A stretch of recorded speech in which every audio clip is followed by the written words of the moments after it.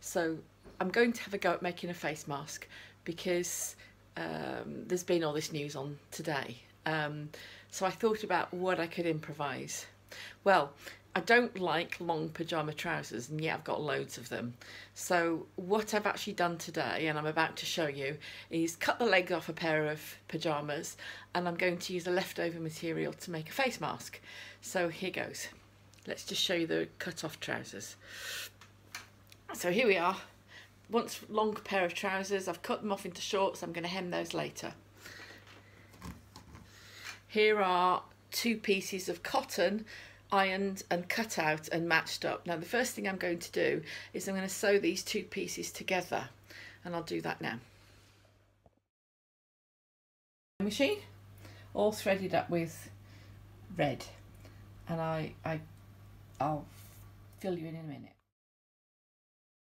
Okay, so end of stage one. As you can see, I've stitched all the edges together. Now it can't exist as a square, it's got to somehow fit tightly over your nose.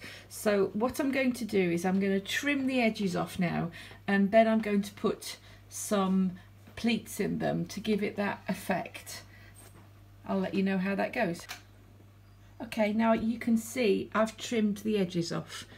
Now what I did notice was when I was trying to stitch the fabric, it was a bit stretchy. So what I tried to do was I stretched it out, and I used fairly big stitches while I was stitching. Comes the first bit of hand stitching. What I've done is I've gathered up about 2 centimeters of the cloth, and I'm going to tack it over before stitching it in place. Hope that makes sense. Okay, so now you can see I've tacked up the pieces to make the bend for the bottom of the nose and the mouth. So now I'm going to machine those so they'll hold in place firmly when the mask is made. There you can see all nicely tacked up now. Okay. So now goes into the next part, which is adding some tape around the edge to seal the edges and make it look a bit neater when people are wearing it. This is the tape I'm going to use. It's called bias binding, and you can see that it's already ironed flat, and that's how you buy it. And basically create a fold like the edge of a pasty with the cloth in the middle and the two edges folded out over the outside. I'll just tack it in place now so that you can see. Okay, so here's the mask, and it's all pinned up. It's really important to make sure that when you put the bias binding across, you put it on both sides equally, and that you cover up as much as you can all the stitching and all the bare edges. This is the bit I hate most because it hurts my fingers a lot. So now I'm going to tack it up, and as I tack it up, I'm actually going to use a thimble. My thimble's quite pretty because the pressing it through this cloth is quite hard, and it can hurt the ends of your fingers. So yeah, use a thimble if you've got one.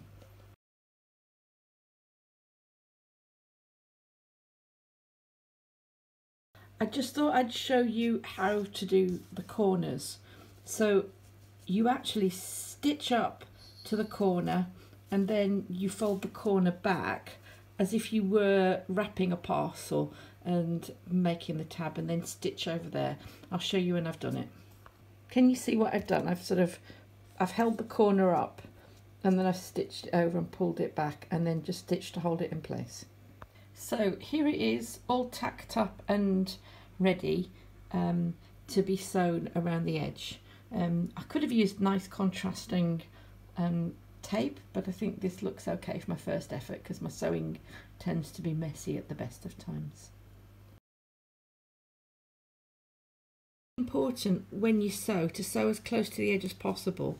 That way you've got a better chance of capturing all of the fabric up into the tape and not having mucky edges. But if you have a mucky edge, don't worry, it can be sorted out by a little bit of hand sewing.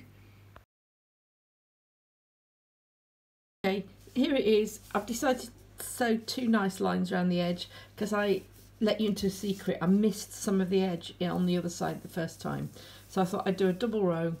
And now's the boring job of taking out the tacking stitches. You'll need a pin or a tack remover to get rid of all that nasty black cotton, and then it'll look quite nice. I'll show you at the end. So here's the finished article. It looks okay. I've got to put 2 things onto it now, which I'm going to have to experiment with. One is I'm going to put some elastic so that it sticks to the face, but the other one is I'm going to try and attach a metal strip to shape it over the nose, because the government advice and all the advice says the masks that fit tightly over the nose are the ones that are the most useful. Okay, so I'll be back in a minute. Okay, so government guidelines have said that masks are better if they fit closer to the nose. So I've had, these are for my hobby, and if you look, they've got like a curved bit of metal on the top and some foam on the underside. I'm going to try and replicate that with the materials I've got available. I realise that not everybody might have the same material, so you could try the metal bars from inside of those sort of curlers that you can mould or anything like that. So just take things apart. I've got tin snips, I've got some copper. I've cut out a piece of copper. I've softened off the edge using a normal sanding block so that it doesn't cut into me, and then I've used a hammer and a small nail to poke little holes through it so that I can actually physically stitch it onto my fabric. So there you go. It's a little bit Heath Robinson, but I'll just let you know how it works. Okay, so now I'm back at my other work table. I've got a ruler so that I can measure the centre to get the nose portion in the middle, and to make sure that I can get my nose piece at the right height, and then I can use the holes to stitch it in place like I would a button on a shirt. Okay, thank you. Okay, so now I've measured the distance between the 2 ends, the length of my nose strip, and I've put 2 sharpies where it should lie, and now I'm going to stitch it in place. See that I've sewn on my nasal strip, and I've just attached the first 2 pieces of elastic. I've done it using a zigzag stitch on the reverse side. Now the reason I've done this is because some of the masks that I had and I bought were, the weakness was the elastics kept falling off. So I've stitched them very firmly to make sure that they won't come off. Now you could put ear to ear loops to go around the back of your ears. I struggle with that because I don't like them around the back of my ears. So I'm going to put 2 loops right across from one side to the other so they can go around the back of my head. And I'll just finish that off now, and then the mask should be complete. Okay, so here it is. It's finished. It's nicely holding around my nose quite tightly, and despite the fact that it balloons at the side, perhaps I should have made it a bit shorter on the edges. It's still got quite a nice tight fit around there and under my chin. Now the one thing I did find out was that the elastic loop at the bottom was too long. So what I've done, I've cut it and I've turned it into a tie. So if I make any more of these, what I might do is I might put an elastic at the top, which goes at the back of the head here, to hold it up there. And I might put a ties around the bottom so that it grips nicely around the neck.